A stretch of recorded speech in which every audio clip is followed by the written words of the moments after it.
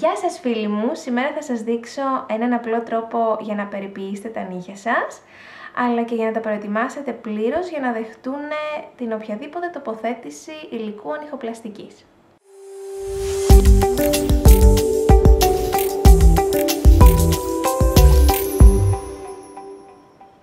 Καλησπέρα, καλώς ήρθατε στο κανάλι μου. Εδώ παρέα θα δουλέψουμε διάφορες απλές τεχνικές του nail art καθώς και εύκολους τρόπους σωστής περιποίησης και προετοιμασίας των νυχιών ώστε να γίνει μια άρτια τοποθέτηση των προϊόντων ονυχοπλαστικής επάνω τους. Σήμερα θα ξεκινήσουμε με ένα απλό και όμορφο βιντεάκι προετοιμασίας των νυχιών με πολύ εύκολο και απλό τρόπο, ακόμα και για τις πολύ αρχάριες. Πάμε λοιπόν να ξεκινήσουμε. Αρχικά, να τονίσω ότι πρέπει να έχουμε πολύ καλά πλυμμένα τα χεράκια μας. Πρέπει να τα έχουμε ψεκάσει και με μια απολυμαντική lotion. Εγώ το έχω κάνει ήδη, οπότε αν είστε έτοιμες, ξεκινάμε. Θα χρειαστώ για αρχή ένα pusher. Προτιμώ να χρησιμοποιηθεί αυτό το pusher, είναι το πιο απλό που υπάρχει, ακόμα και για τις κοπέλες που ξεκινάνε τώρα. Θέλω καταρχήν να τονίσω ότι όταν κάνουμε οποιαδήποτε διεργασία πάνω στο νύχι μας, πρέπει να προσέχουμε πάρα πολύ καλά την περιοχή γύρω από το δέρμα. Δεν θέλουμε να τραυματιστεί γιατί υπάρχει κίνδυνος μόλυνσης, οπότε πρέπει πάντα προσεκτικά να την προστατεύουμε με τα υπόλοιπα δάχτυλά μας, είτε το κάνουμε στον εαυτό μας είτε το κάνουμε σε κάποια πελάτησα. Θέλω να είμαστε πάρα πολύ προσεκτικές. Ξεκινάμε λοιπόν από τη μεριά που είναι η καμπύλη, την κρατάμε προς τα κάτω, κρατώντας το δέρμα προς τα κάτω, πιέζουμε απαλά τα επονύχια προς τα πίσω, έτσι. Με απαλές κινήσεις, όπως βλέπετε σηκώνονται.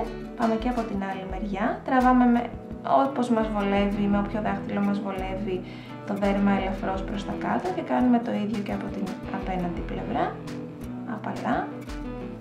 Δεν θέλουμε σε καμία περίπτωση να γδάρουμε το νύχι μας, θέλω να είμαστε πολύ προσεκτικές. Αυτή η πίεση είναι αρκετή, έτσι κι αλλιώς τα υπόλοιπα θα αφαιρεθούν αργότερα λιμάροντας και παφάροντας το νύχι, οπότε μην ανησυχείτε καθόλου.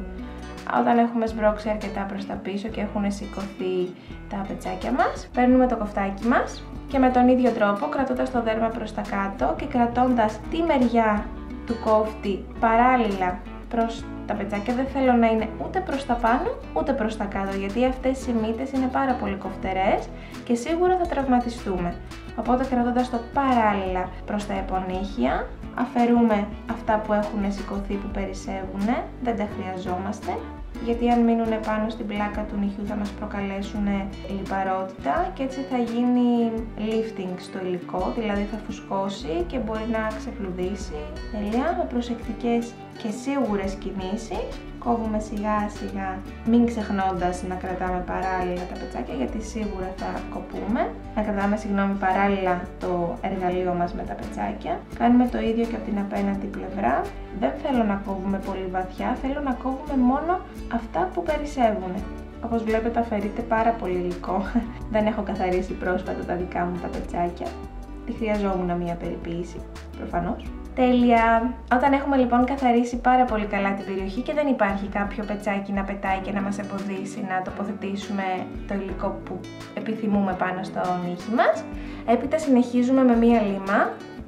Εγώ αγαπώ τις λίμες μπανάνες, είναι πολύ βολικές γιατί έχουν από τη μία πλευρά μεγαλύτερη σκληρότητα, νούμερο κατοστάρι είναι αυτή η πλευρά, και η άλλη πλευρά είναι αντί του buffer, είναι ένα 180, οπότε πάντα προτιμώ να μπαφάρω το νυχάκι μου με αυτή την πλευρά. Ξεκινάω κρατώντας πάντα, όπως σας έδειξα, το δέρμα μου ελαφρώς προς τα κάτω, γιατί δεν θέλουμε να κοπούμε.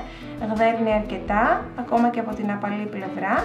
Θέλουμε η μεριά που κάνει την καμπύλη να είναι από τη μεριά που και το νύχι μας έχει την καμπύλη, οπότε με απαλές κινήσεις μπαφάρουμε το νυχάκι προς τα πάνω και έτσι οτιδήποτε επονύχιο έχει περισσέψει ή δεν το έχουμε κόψει θα απομακρυνθεί τώρα με το μπαφάρισμα. Θέλω οι κινήσεις να είναι πολύ απαλές, γιατί δεν θέλω σε καμία περίπτωση να γδάρουμε το νυχάκι. Τέλεια! Και αφού έχουμε μπαφάρει και έχουμε καθαρίσει ακόμα καλύτερα την μεριά των επονυχίων, συνεχίζουμε μπαφάροντας και το υπόλοιπο νύχι με πολύ απαλές, το τονίζω, κινήσεις και το προετοιμάζουμε έτσι για να δεχτεί την οποιαδήποτε τοποθέτηση υλικών. Δεν χρειάζεται κάτι παραπάνω, αυτό είναι αρκετό.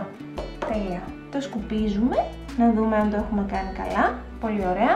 Έπειτα ξαναπαίρνω τη λίμα μου από τη μαλακιά πλευρά. Συνήθως τη σκληρή τη χρησιμοποιώ για να λιμάρω κάποιο πιο σκληρό υλικό, όπως το ακριλικό και το τζέλ. Και τώρα θα δώσω στον νύχι μου το σχήμα που επιθυμώ.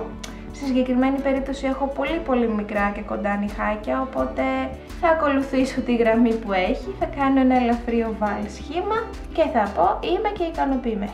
Εσείς φυσικά θα λιμάρετε τα νύχια σας στο σχήμα που επιθυμείτε. Αν έχετε πιο μακριά νυχάκια μπορείτε να κάνετε και ένα υπέροχο στιλέτο. Εγώ θα πορευτώ με αυτά που έχω, ξεσκονίζω, ορίστε, υπέροχο το έκανα, μπράβο μου. Και σε αυτό το σημείο αυτό που μένει είναι να καθαρίσουμε πάρα πολύ καλά με ένα πανάκι. Καθαρίζουμε πάρα πολύ καλά την περιοχή, δεν θέλω να μείνει καθόλου ίχνους σκόνης επάνω, γιατί όταν θα γίνει η τοποθέτηση η σκόνη μπορεί να μας προκαλέσει φούσκωμα. Και από μπροστά καθαρίζουμε πάρα πολύ καλά, τέλεια, είναι πανέτοιμο. Και πριν γίνει η τοποθέτηση χρησιμοποιούμε ένα Ultrabond. Εγώ χρησιμοποιώ αυτό της SNB, μου αρέσει πάρα πολύ. Να τονίσω ότι το Ultrabond μπορούμε να το χρησιμοποιήσουμε ακόμα και πριν από την τοποθέτηση ενός απλού βερνικιού. Δίνει μεγαλύτερη διάρκεια χρόνου στην τοποθέτηση και ελαχιστοποιεί την πιθανότητα lifting του σκόμματος. Τώρα το νυχάκι μας είναι πανέτοιμο, μπορώ να τοποθετήσω πάνω ό,τι θέλω, βάζοντας πρώτα φυσικά τη βάση μου. Είναι πανέμορφο, δεν είναι? Και πεντακάθαρο. Το ίδιο κάνουμε σε όλα τα νυχάκια και έτσι θα είναι πεντακάθαρα και πανέτοιμα να τα περιποιηθείτε όπως εσείς επιθυμείτε.